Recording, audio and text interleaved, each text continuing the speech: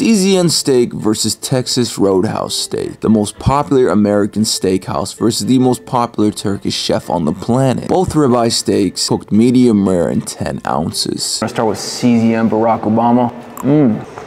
Taste salt, literally it. I don't even know what these things are, bro. I don't know why they just decided to put it on the top of the steak. Texas Roadhouse in the Middle East, interesting. This is like 1,000 times better than CZN, bro. I don't know what they're doing at CZN, bro. They're just trying too hard.